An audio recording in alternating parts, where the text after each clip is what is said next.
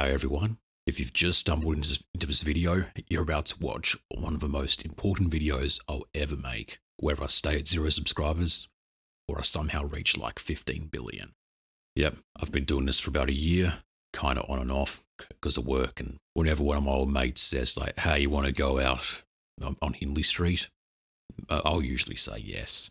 And I've finally reached the 1,000 view mark. 1,000 views with not a single subscriber. Thank you. Thanks everyone. Couldn't have done it without you all. Just for the record, I've not promoted my channel anywhere, maybe except in YouTube comments. I've been commenting a bit more lately because I thought, commenting would bring in some subscribers, because one of my old commenting channels has like 14 subscribers with not a single video on it. But none of the comments I've made on this Darlington Stinger channel have really popped off. Even when I'm early, people on this channel are like, nah, not gonna like that comment. I know I'm not like a single copy pasta comment to an early video away from like bringing in the millions, but it helps a bit because I've got YouTube videos of me dating like way back to 2007. And, comments do bring in some amount of people. And you never know, one of those people might be, I was just about to say Mark Cuban, but that's a terrible idea. Sure, he's a billionaire and he owns like a whole NBA franchise. It's NFL, it's either one of the two. Blockchain technology is still ancient.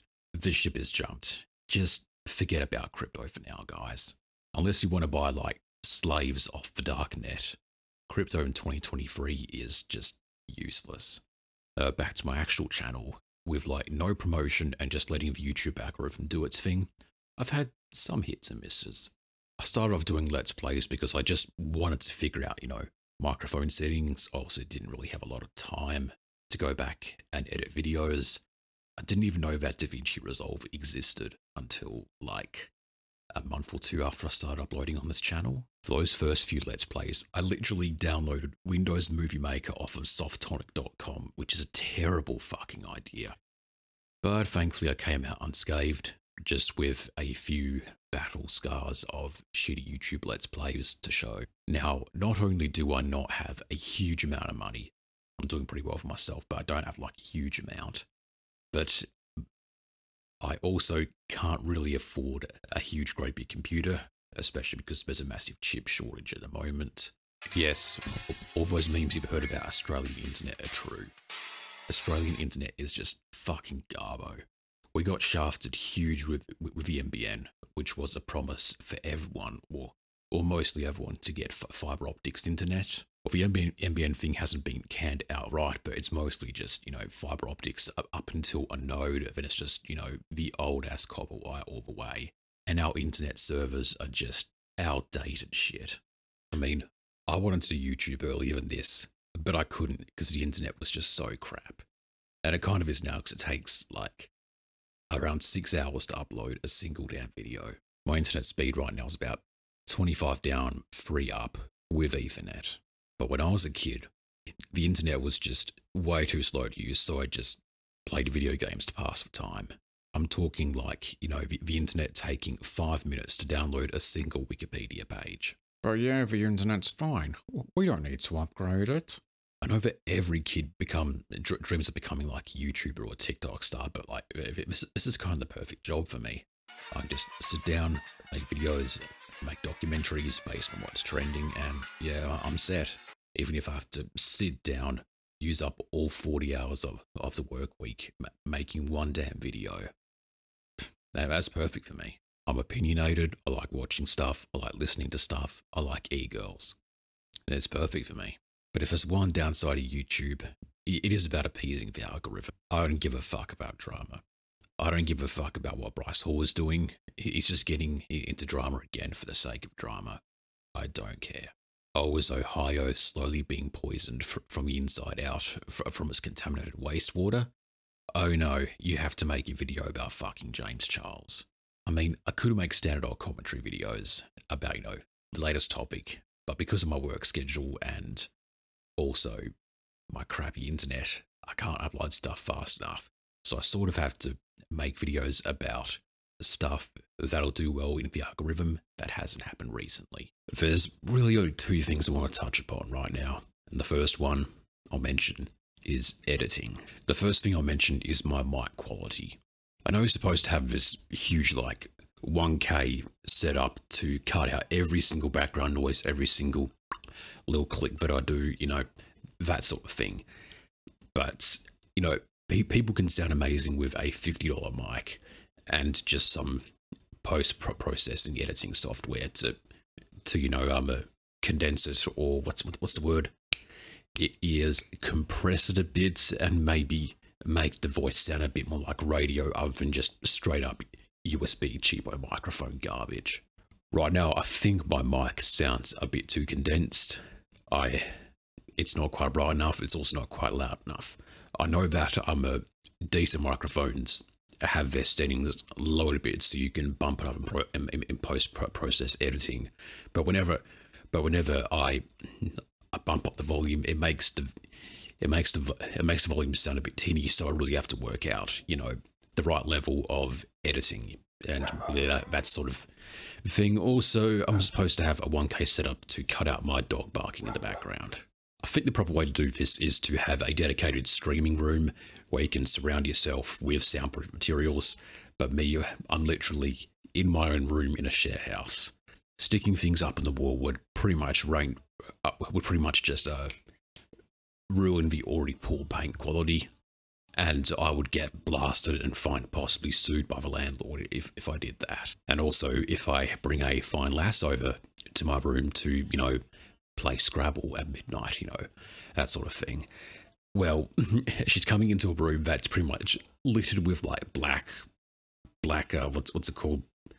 Black something, that sort of material. And yeah, I don't want her to feel like she's getting murdered if we're just trying to roll the dice or play Twister or something. I'm trying to make my mic audio just a little bit crispier and a bit less tinny, but I'll figure something out eventually. Another thing I want to touch upon are the text boxes. The little yellow squares with black text on them. Now, the reason why I chose yellow for text boxes is that a yellow background makes things easy to read for people who have dyslexia. I don't have it, but some people do, and apparently there's all kinds of research into yellow not jumbling around the letters as much. It's probably also one of the two reasons why subtitles are in yellow. One reason is, of course, to combat dyslexia, but I think the other reason is that yellow pops out more in pretty much every other video, because really, what sort of video have you seen where it's majority yellow? Like maybe a 4K GoPro dive into a piss-filled toilet, but other than that, I can't think of anything. I also make the shade of yellow a bit darker than the standard one to make it just a little bit easier on the eyes. And the second thing about the text boxes is the varying picture quality between them. Doesn't DaVinci Resolve have its own text box adder? The answer is yes, DaVinci does have its own text box little widget thing, but it sucks. There is no formatting I can do whatsoever. But can't I just hit enter after every line? No, I can't do that because the text is always centered, not line to the left, not line to the right. It's always centered no matter what I do. And centered text kind of looks a bit funny. So I have to do my text boxes in a less sophisticated, but still aligning to the left sort of program instead. A little program called Microsoft Paint. Now the problem is, when I try and resize the image from Microsoft Paint to DaVinci Resolve, it often gets a bit blurry and pixelated. So I sort of have to guess what text sort of style I want, not style, size I want, and then I have to guess the correct resolution. And I think right now I'm just going to go for a full 1980 by 1020 thing and just plant this tiny little text box up in the top left corner and then crop it out. That's what I'm doing lately, and it seems to be working. But of course, the problem is with the DaVinci Resolve editor, you don't know how big the video is going to be and how big the text box is actually going to be until after you've rendered the video and have exported it, and that takes a while. And as far as editing goes, the last thing I want to touch upon is that weird little border I had in the last two videos. that sort of rainbowish TV technical difficulties thing. There's no reason for me to add that in other than just I wanted the videos to look a little cooler. But I didn't realise until after I watched the videos for the first time in a dark room with the lights off, is that it's quite distracting. I'm going to put the border in this video, but I'm just going to turn down the opacity to about 25%, and we'll see how it looks. Now, there's only one more thing I want to touch upon, and that's pretty much what I actually want to do with this channel. Right now, I'm mostly just making reaction videos, reacting to current topics. I mean, hey, I'm opinionated. I don't mind talking about anything, but I also want to sprinkle in a few more meme videos, a few more experimental videos like the one I did about the fake CTE thing, where I played a character who pretty much dismissed any kind of science or was just completely ignoring it just for the sake of the NFL, just or any kind of contact sports, just continue running without any kind of drama. I mean, I had to put like 2 different this is satire warnings into the video itself, but the video is mostly about the editing and the effects and trying to simulate some kind of CTE reaction, what I at least sort of think CTE would be like, while also showing the devastating effects of CTE because, you know, it ruined the careers of Daniel Venables, Mike Webster, that Justin Struzlik guy from the NFL, Polly Farmer, you know, those sorts of people. And also, if I somehow get YouTube partnership, that'd be fucking fantastic. I sort of want to make, you know, actual documentaries about things that I find interesting. They probably won't get as much, you know, YouTube revenue, but I like them, and there still be like, you know, 10,000, 100,000 people who would like it as well. So that's a win in my book.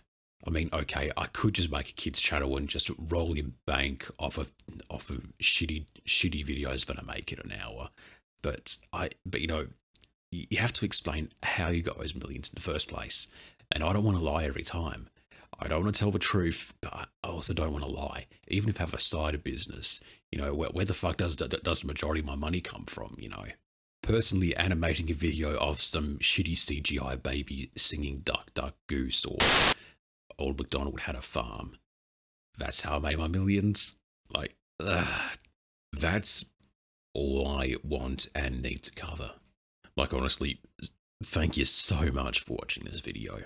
Even if it's just sheer curiosity at what a channel with 1,000 views and 0 subscribers is doing, like just thank you for listening to all of this. I know there's a shit ton of content creators in the world, and we need more people working in cybersecurity, need more people working in farms, but like, I've tried all that. I'm garbage at it. Like, right now, even though I have to work tomorrow, if you told me to move a box, I'd tell you to fuck off.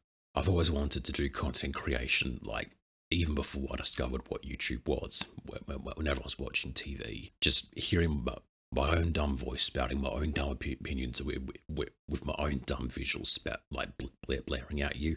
If people think that's good, then hey, mission accomplished. And with all the garbage drama channels, clones of other YouTubers, and these fake get-rich-quick schemes that should have died off in the 90s, that are somehow still around because people never learn history if it only happened like 20 years ago, 20, 30, 10, whatever. If I'm going to waste my life doing this, I at least want to be good at doing it, you know. In the grand scheme of things, content creating is useless. There's no real-world application other than bringing more revenue to advertisers, or just, you know, having something to listen to while you're typing out emails at school or work. But here I can just create content, and once I'm logged off the internet, like, that's it. I'm myself again. Easy. And I can do whatever I want. Like, you know, even let's say I get like 1 million subscribers and like my face gets leaked. I'm still just going to do faceless shit. I don't care for putting my own face on the screen, and while interacting people in comments and, like, you know, chat sections is fun in real life, I just want to go to Hungry Jack's and eat my burger in peace. There I can actually truly be myself, and the only way I think that I can personally do it without tearing my own hair out about, you know, like the ad I created for the toilet paper app, for my own digital marketing business that I started because Andrew Tate told me to isn't receiving his check from the person who commissioned me yet. I'd rather just stay on YouTube or maybe some kind of other platform and make funny videos. Again, thanks for your time. I really, really do appreciate it. You can go get yourself a drink of water now. Peace out.